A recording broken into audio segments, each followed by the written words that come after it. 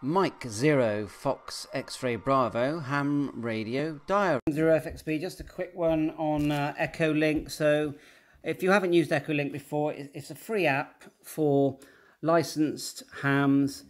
It's for there are nodes, there are links, there are normal user hams just talking to each other around the world. You do need to have a ham license, which they will ask you to send some sort of copy of it to sort of validate that you do have a license, but it opens up a whole world. See all these nice plants we've got here in this video?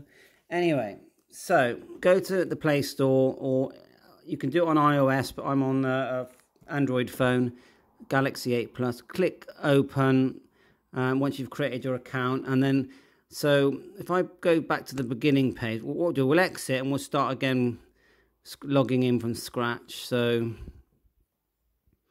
loads of apps here. So anyway, Echolink, and you get this, and then what I do is I go, you can do an echo test, which is recommended, but anyway, locations, go to Europe if you're in the UK. I do.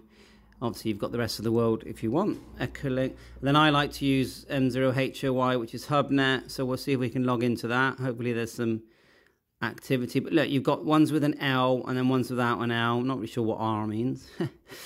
Anyway, let's go to, you can add people to favorite, so you don't have to do all this searching. It gives you the option to add them as a favorite when you first connect. So look, we'll go M0HOY, look, already added to favorite, so I can't add it because it's already added. So click connect. Now I am, there you go, there's a list of the people connected via Echolink. Now, I am connected using my Wi-Fi at home. I've tried it on 4G. It just doesn't work. So what I do is I tend to have a secondary Android device that is on 4G, but then sending out a hotspot, a Wi-Fi hotspot, and then I connect to that, and that seems to work. So to transmit, you would, when no one's speaking, you just hit this, and then hit it again to stop. So if I try and, let's go and log into a different station. Let's just, I haven't used it for a few weeks, to be honest. Right, so let's try and connect to someone else, like this. Let's try, I'll add him as a favorite, and then I'll connect.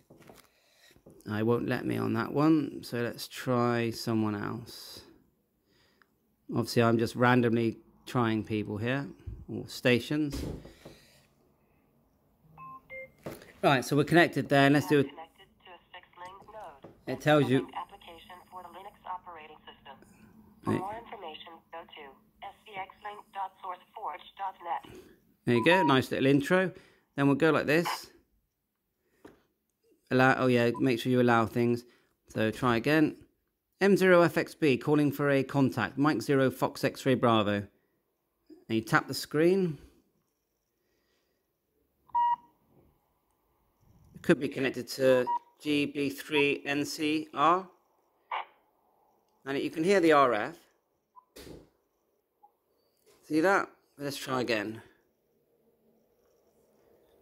Mike 0 Foxtrot X-Ray Bravo calling for a contact. Southwest UK.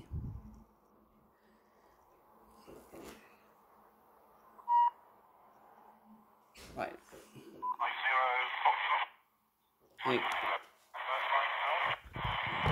There you go. We have a contact there.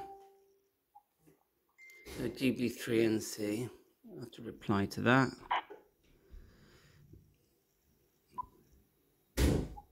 Now I'll wait for it to say transmit. Yeah, thanks for the comeback. Just quickly testing my Echolink. Thanks for that. It's Andreas, M0FXB, Southwest UK. It looks like you could be connected to GB3 November Charlie. Back to you.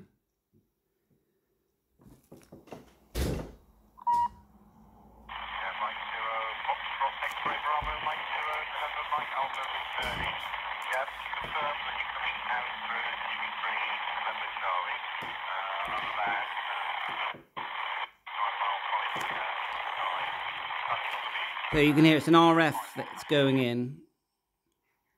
He's a bit weak in, but all the random messages coming in here.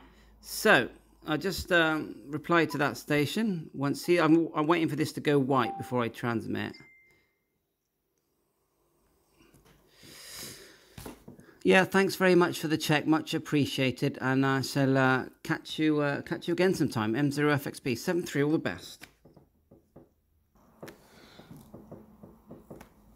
Right, so and there's some settings here. If you go to settings there, settings, call sign, location.